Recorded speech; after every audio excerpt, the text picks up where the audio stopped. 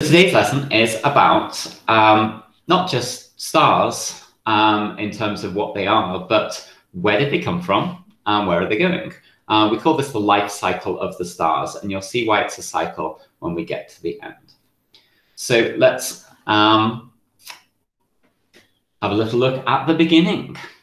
So when astronomers first pointed their telescopes up into the sky, they saw the stars and the planets, and they were very excited by their telescopes, but then they would see smudgy patches in the sky. And these smudged patches, they looked like clouds. And it wasn't clear to the astronomers what these things were or where they were. And they were given the name nebula. Now, we now know that some of the things that they looked at are actually entire galaxies that are millions of light years away. But some of these nebula, some of these cloud-like objects, genuinely are inside our own galaxy, kind of floating around in the space between the stars.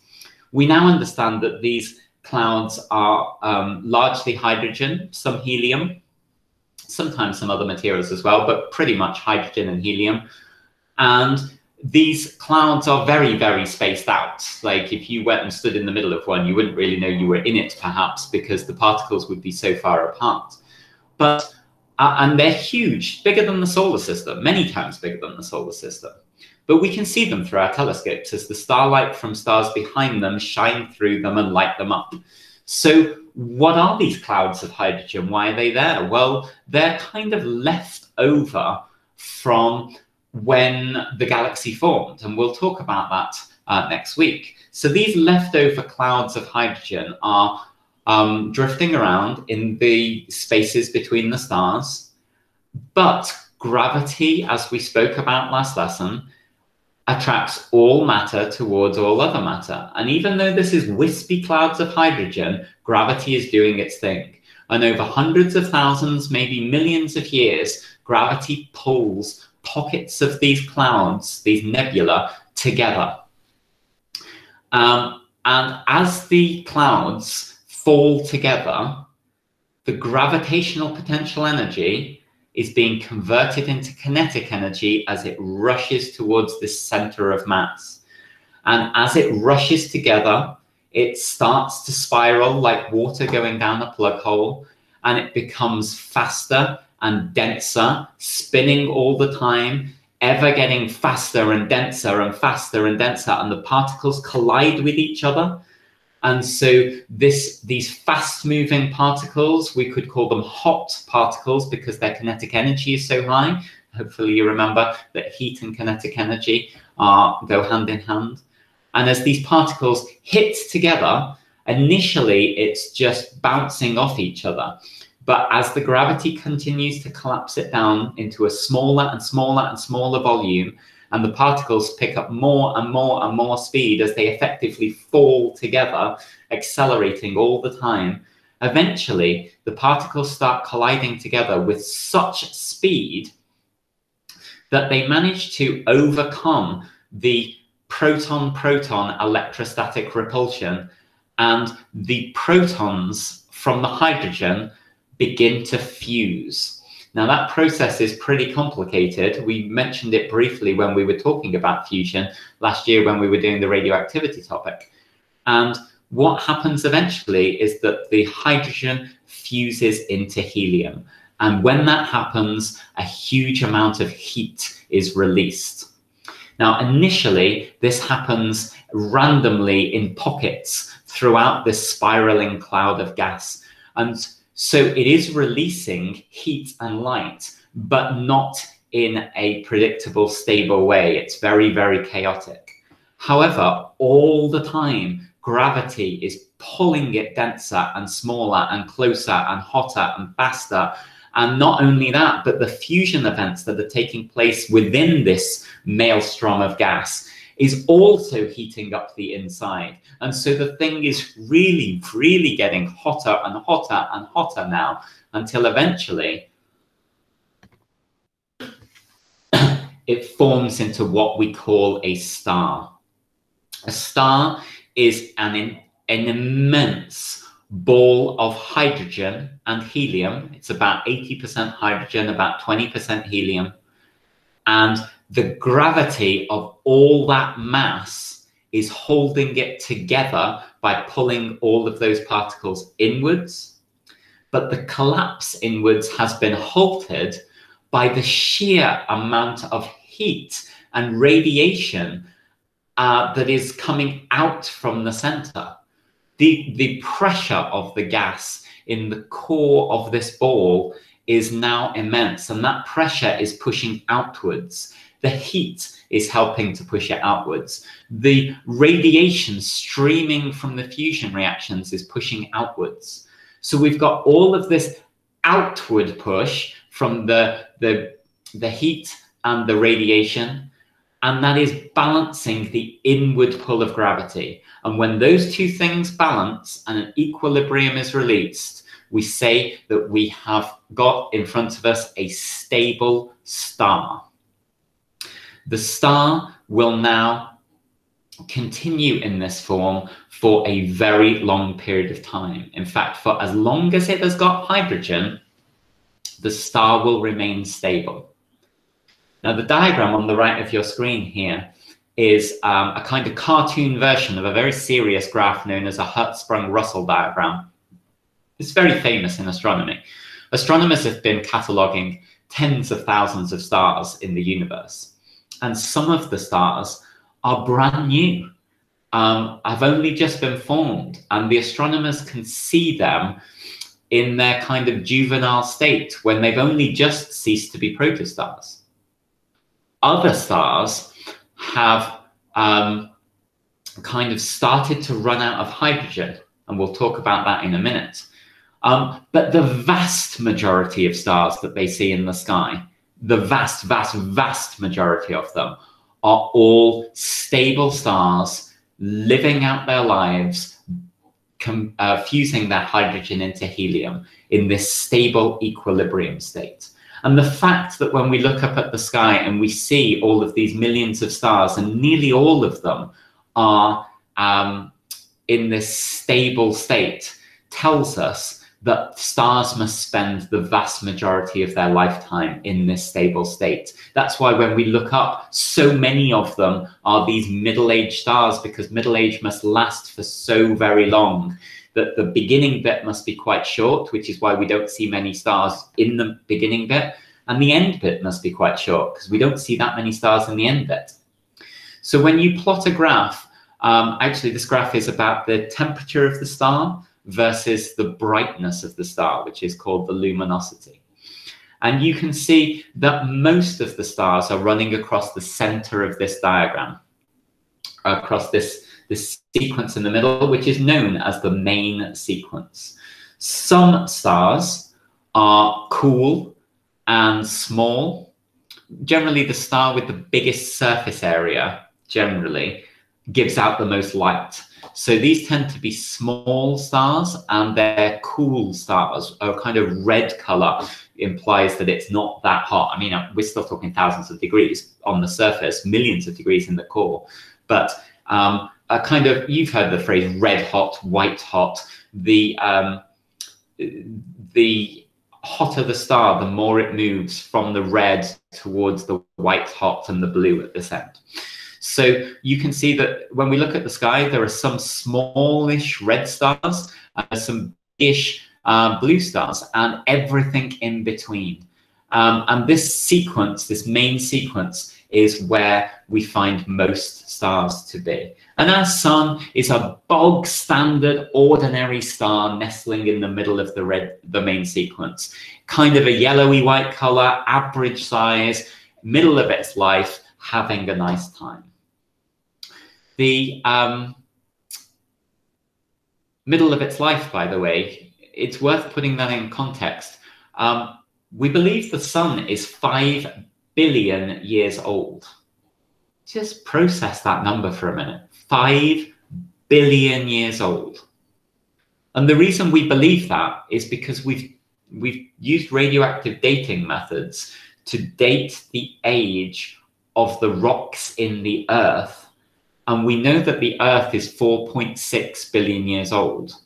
And we believe that planets form from the leftover material from the nebula. So when the protostar was forming, maybe 95% of the material that was collapsing down into the protostar becomes absorbed into the final stable star. But the bits right on the edge that didn't quite make it into the star, they will have been left floating around in the region of the star once the star formed and became a localized ball of fusing hydrogen. And all of the bits that didn't make it into the star, we believe then coalesced to become planets. And so if the Earth is about 4.6 billion years old, then presumably it formed just a little bit after the sun did. So the sun must be just a little bit older than the Earth, is the reasoning. So we believe that the sun is around about 5 billion years old. And from the size of it and the amount of heat and light that it's putting out, we can do some calculations about how much hydrogen we think is in it.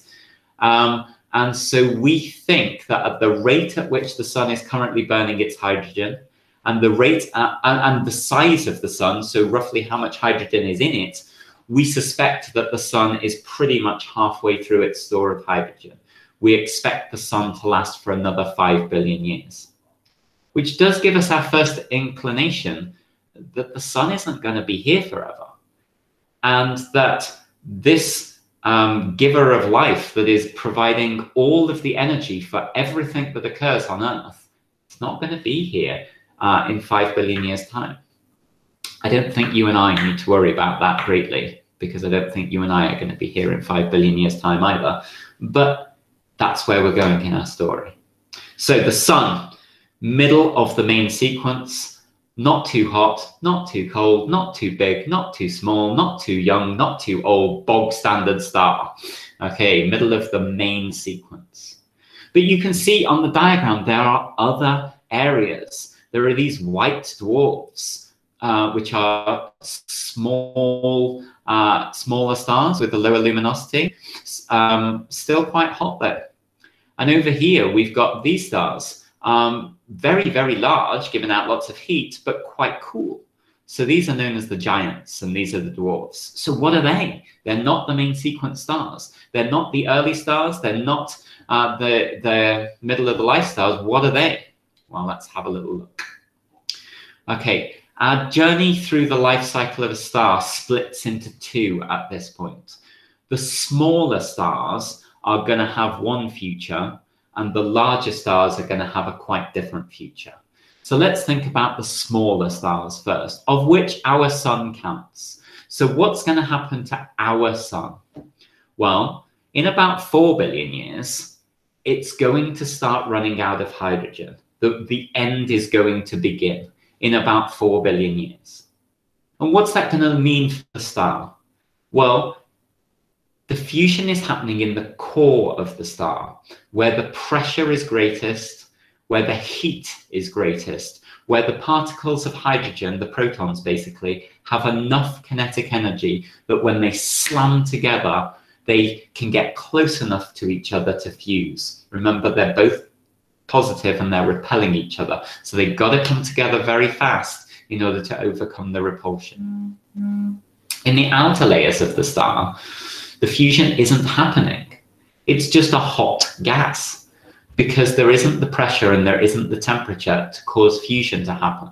The fusion is happening in the core. So the entire star is made of hydrogen. It's only the hydrogen in the core that's managing to fuse. And the pressure is outwards, so the hydrogen on the outside of this star can't get to the core. So when I say that the star starts running out of hydrogen, I mean the core starts to run out of hydrogen. And what you find is that fewer and fewer and fewer fusion events occur. There just aren't that many hydrogens floating around in the core anymore. And so statistically, it just becomes less and less and less likely that two protons will bump into each other, because there are just fewer and fewer and fewer protons there. The core is starting to fill up with helium, and it's getting in the way of the protons as well. So at some point in about 4 billion years' time, the fusion is going to stop. it'll gradually decrease and then it'll just drop off the cliff, because as soon as we don't have the fusion, the core starts to go cold. And that's a runaway effect then. Cold means less heat. Less heat means less outward pressure. Less outward pressure means that gravity wins and the star begins its collapse again.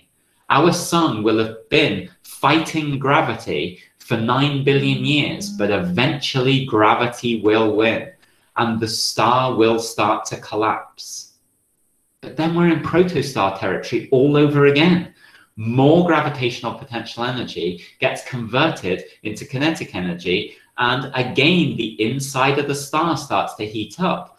But this time it's the layer of hydrogen around the helium core that now starts to fuse.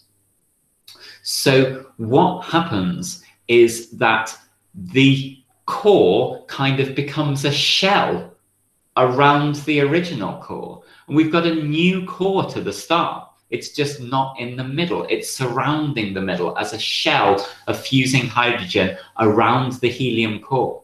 This means that the shell around the core starts to get hot.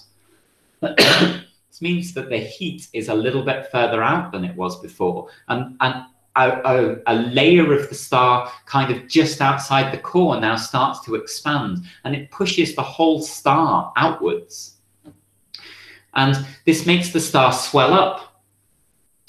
But then eventually that hydrogen will give up. And so then the star starts to collapse again, but then it's the next layer of hydrogen that starts to heat up and fuse. And that pushes the star out even more. So the net effect is that even though there are minute little contractions every now and again, the general effect is that the heat from the fusion is moving outwards through the star, which is expanding layer by layer by layer further out from the star, so that the entire star is swelling up. But there's still the same amount of heat coming out of it as there ever was. But now that heat is spread out, heat and light is spread out over a much larger surface area of the much larger sphere, which means that each patch of the surface is releasing less light than it was before. So each patch of the surface starts to look a little bit cooler, so a little bit redder, and a little bit dimmer, which means that the star is starting to get very, very big, but very, very red. We call this phase of the star's lifetime a red giant. It's a very, very, very big fusing star, but the heat coming out of any particular meter squared of its surface is less than it used to be because it's bigger than it used to be. These are the red giants, cool, big, fusing stars. Our sun will swell up so big that it will devour Mercury and Venus, and its surface will stop around about the orbit of the Earth, which means even if it doesn't swallow the Earth, it will reduce it to molten rock. So when the sun dies, I'm afraid the Earth will go with it, which means this cradle of humanity will not be around forever. And we better work out how to get off it in the next 5 billion years. The sun will spend maybe 1 million years, a little bit longer perhaps, in the red giant phase. But eventually, the star will swell so big that the outer layers of it cease to be held there by the gravity anymore. The gravity reduces with distance, if you remember, and eventually these outer layers of hydrogen will just drift away into space. And when they do drift away into space, the star will suddenly be reduced to merely the original core, that white hot ball of helium that's still there in the center of the star from all those years ago. And it's just revealed to the universe as this small, white hot, dense ball of gas. it's no longer fusing, but it has still got 9 billion years worth of heat left inside it from all those billions of years of fusion that went on. Stars don't dump their heat and light very easily. What comes out is a fraction of what's in them. We call these small white hot stars white dwarfs. It is the future of our sun. It's still mostly the mass of the sun. Most of the mass was in the core. But it's now only about the size of the Earth. No longer fusing, so there's no source of new heat, which means over the millions of years that will follow, this small ball of searingly hot gas will gradually cool down. And as it cools down, it will fade and its light will turn off. And the future of our sun is that it will just quietly vanish into the blackness of space. The atoms will still be there. And if you were to happen to be flying around in a spaceship and you bumped into it, you'd know about it. But it won't show up anymore. When we look at the sky, we won't be able to see it. It's just going to be dark. You can't see a non-luminous object unless there's a light source next to it shining light on it. And there will be no light source. We won't be able to see it. So it will still be very small, but no longer white. We will refer to it as a black dwarf. This is the future of the sun and all medium to small stars.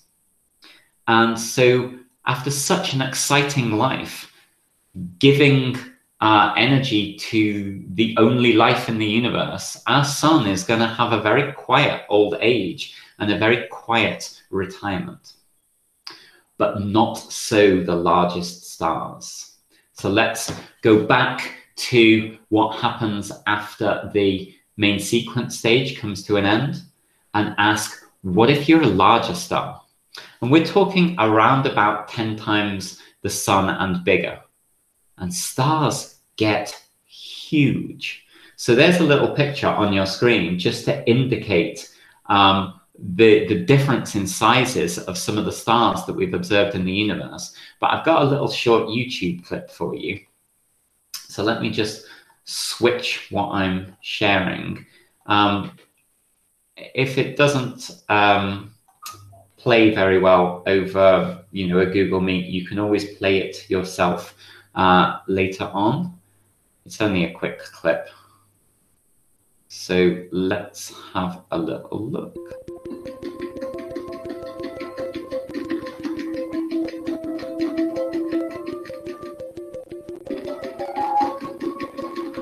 Should I turn the music off? It's a bit... Oop, hang on. There we go, it's a bit smoother without the music on. So these are the planets in the solar system going by. And you can see the relative size, but look how big our sun is compared to the planets. Earth is just a pixel in this picture. But look what happens to the sun. These are all other stars.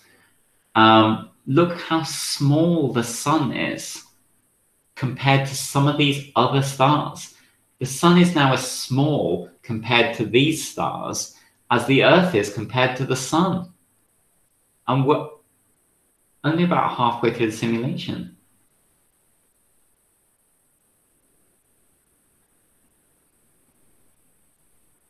Betelgeuse is visible with the naked eye. It is so bright. If you find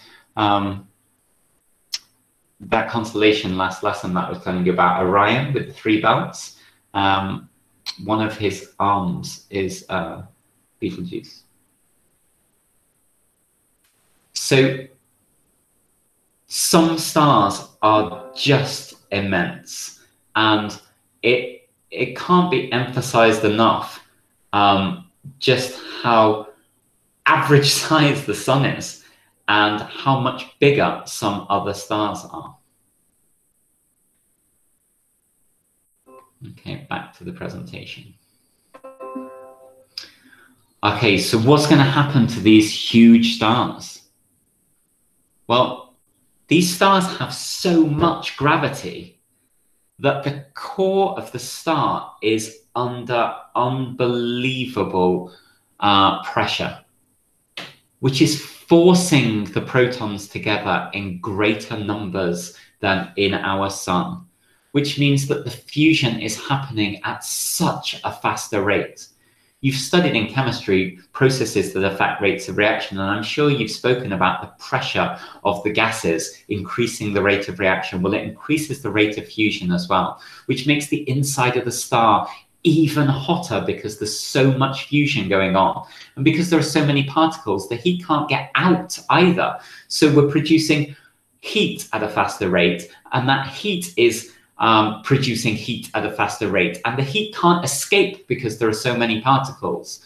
What this means is that the fusion in the center of a giant star happens at a much faster rate than in a small star. And whereas the sun might live for 10 billion years, large stars might only live for 10 million years. Such is the rate of the fusion that they gobble up their hydrogen so very quickly.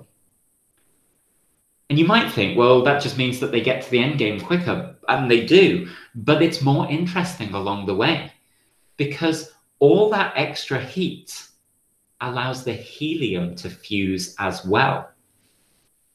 It's not just the hydrogen that gets to play the fusion game.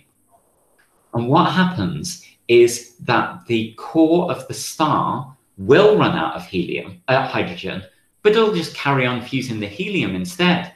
And then lithium and boron and beryllium and carbon and nitrogen and oxygen, it'll just carry on. Such is the heat in the center of a massive star.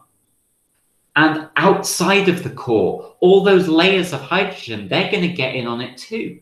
It's so much hotter there that as soon as the core starts to cool a little bit and the star does that little collapsy thing for a moment, it heats up the outer layer, and the hydrogen in the core will do exactly what it does in the sun, but it won't just stop at hydrogen. So we're going to get a layer playing catch up with the core. The core will always be a few elements ahead on the periodic table than the layer around it, and the layer around that, and the layer around that. So this star will swell up, but it will seriously swell up. It was a huge star in the first place. When it swells up now, it becomes what we call not just a red giant, but a supergiant. It was already red giant size before it even began to swell up. And when you look inside a supergiant, it's not just hydrogen and helium you see. It's all the layers of the periodic table, starting with the heavier elements in the middle, coming out to hydrogen and helium on the outside. It's like a little periodic table factory. Then something interesting happens when we get to iron, something catastrophic. We mentioned very briefly when we were talking about fusion in the nuclear physics topic that energy is only released when you fuse the smaller elements. By the time you get to iron, which is in the middle of the periodic table, iron is the break-even point. Making an atom of iron doesn't release any energy. And as soon as you pass iron in the periodic table, it takes energy to make the fusion happen. What was an exothermic process suddenly becomes an endothermic process. And the core is this runaway machine that can't be stopped. It's building nucleus after nucleus after nucleus after nucleus, and it runs straight past iron and starts fusing products that are endothermic. And before you know it, the core goes cold. I don't mean just goes cool like a white dwarf for our sun. I mean energy is sucked out of the sun. And very, very, very quickly, the center of the star goes cold and gravity massively wins. And what we've been seeing before is that it's being a kind of gentle relaxation of equilibrium in which the core shrinks a bit and then reheats itself and grows a bit. That's not going to happen this time. The core is now dead and it's not going to be restarted. What happens next is known as a supernova, which I'm sure you've heard of. The center of the star just gives up and gravity wins, and the entire star, which is now bigger than the entire solar system, collapses inwards. What happens next is complicated, but effectively, in under a second, the star collapses in on its core, and the inrushing material kind of bounces off the solid iron core. The amount of gravitational potential energy that is released creates effectively a solar system-sized hydrogen bomb, and the star explodes. And in that moment, it releases more heat and light than it did over its entire lifetime. We've caught supernova on camera through telescopes, and when the supernova occurs, that one star outshines its entire galaxy. We have seen supernova take place in Andromeda, and for a moment, that one patch of Andromeda outshines the other 100 billion stars that are in the Andromeda galaxy. Supernova are cataclysmic events, a star ripping itself apart and exploding itself into the galaxy.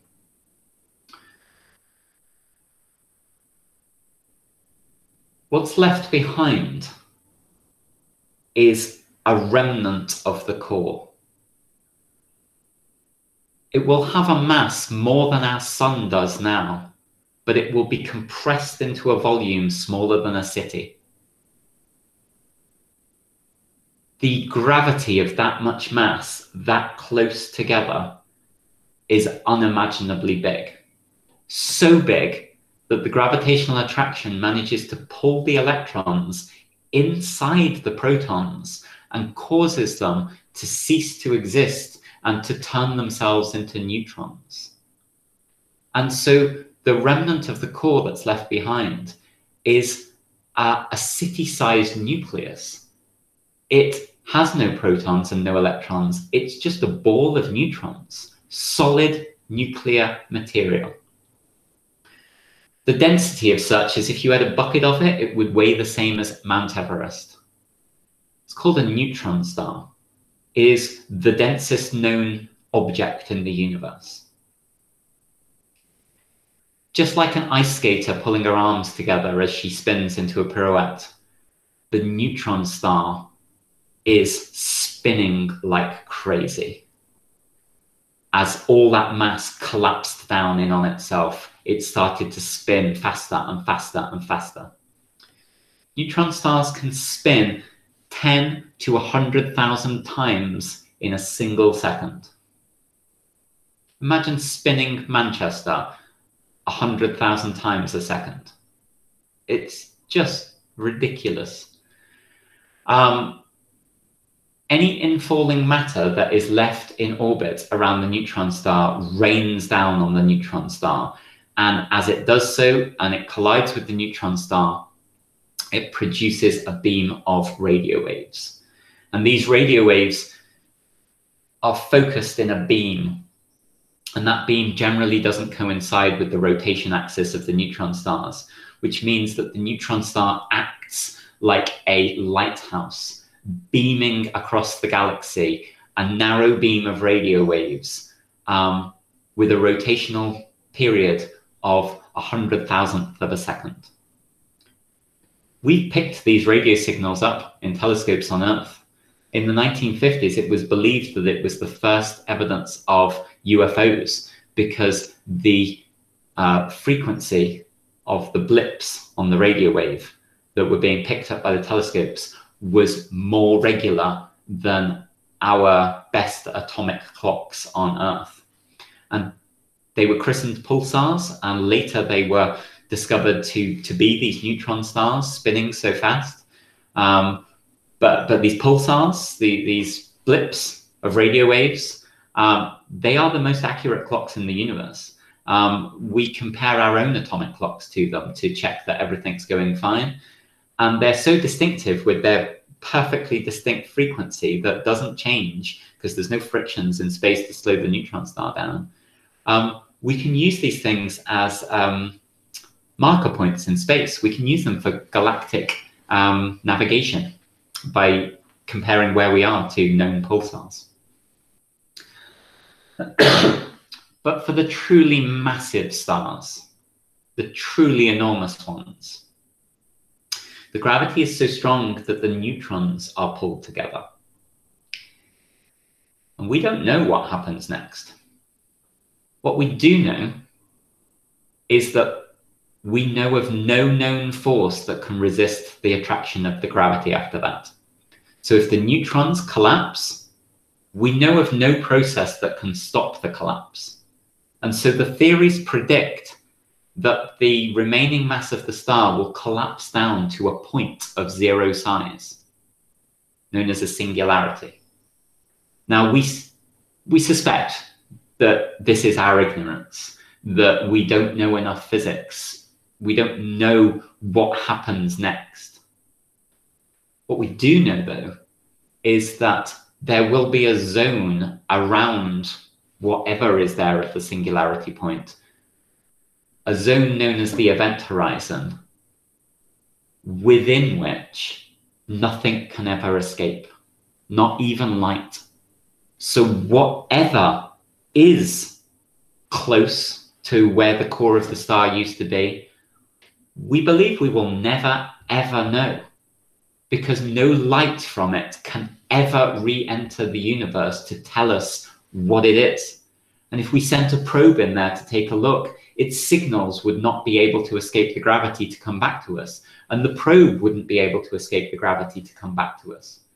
So we've christened these things black holes. And science fiction has run away with the word hole, as in like it's a gateway to somewhere or something like that. But the reality of it is, it's a name that means crushing gravity that destroys everything. So if you've ever watched any films about black holes, they're probably not correct. If you try to send your spaceship into a black hole, you're going to get crushed to oblivion. And nobody will ever know what happened to you because nothing can ever leave that region of space anymore. These have been hypothetical objects until last year. And last year, the photograph on your screen was taken. I've put a link to how it was taken because the story is very interesting if you're into that kind of thing.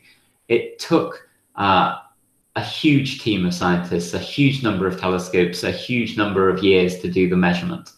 What you're looking at is an accretion disk. It's infalling matter, which is heating itself up as it falls towards the black hole. And then in the center of it is blackness. And we can't see what happens to the red glowing gas. It just disappears. We're assuming that the blackness is the event horizon of the black hole and that the gas is disappearing from the universe and we don't know what happens to it after that. We don't know. The nearest black hole to us is tens of thousands of light years away. We're not going to find out anything new anytime soon. But maybe when the James Webb Telescope comes on board, we can retake this photograph and take a better look at it. That's the end of the star, but it's not the end of the story. See, when the star exploded, it threw itself out into space. Only a small amount of it, maybe 10%, was left behind as the neutron star or the black hole. The other 90% has been ejected out into space at nearly the speed of light.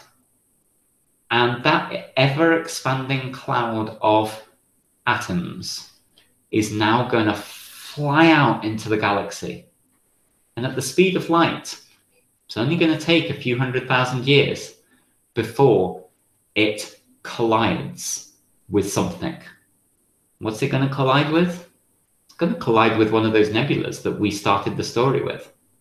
What I didn't explain at the beginning is why it starts to collapse in on itself. In all likelihood, it's the arrival of a cloud of ejected supernova material that triggers the original infalling, the original collapse of the nebula. But second time round, it will no longer be a nebula of just hydrogen and a little bit of helium. It's now got the entire periodic table. The star produced up to iron while it was fusing, but during the supernova, during that second of explosion, there was enough energy to produce the entire rest of the periodic table, all the way up to uranium and beyond.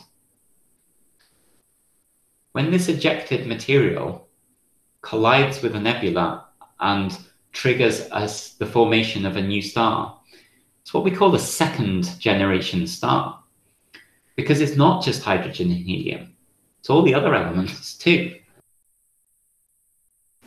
Now, for a second generation star, it's probably still mostly hydrogen and helium. But this is going to happen again and again. And by the time a second generation star supernovas, there'll be even more of the heavier elements, because the second generation star already contained a load of heavier elements before it supernovaed. By the time a third generation star supernova forms from a second generation supernova, the entirety of the periodic table is there. So when I said that planets formed from the leftover material, the leftover material from a first generation star is just hydrogen and a bit of helium. Best you're going to get is gas giants. When a third generation star forms, what's left over is the entirety of the periodic table.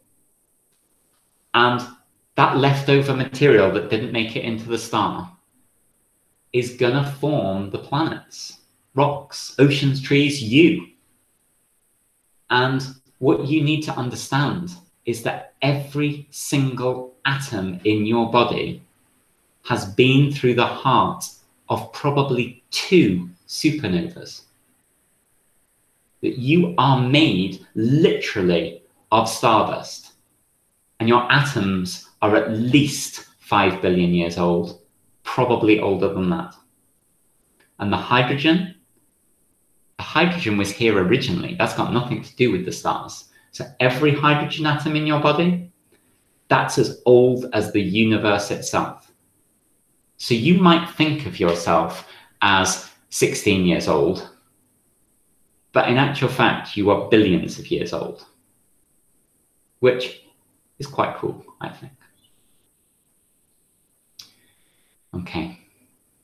I would like you to go away and think a lot about what you've learned today, because it's the kind of information that every human on the planet should just carry around in their head with them for the rest of their days. To be able to look up at the stars and think, that's where I came from. However, to help you to consolidate and to think about it, you might like to watch this video when I finish talking in a minute.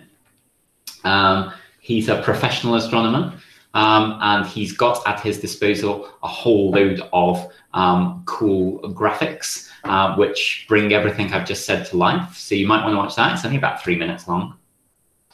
And then you might want to try to learn the key points of what I've just said. So this cycle that I'm talking about, that has these key moments in it, try to learn the names, try to learn the sequence that it happens in.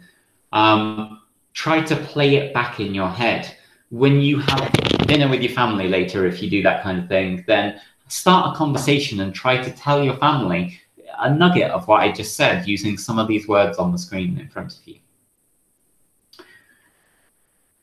Today's been about the origin of the stars, and I hope you found it interesting, and I hope you do find it thought-provoking and you do think about it. But it doesn't quite measure up, even what I've said today, to what we're going to do next week, which is not the origin of the stars, but the origin of the universe itself, which is an even more exciting story.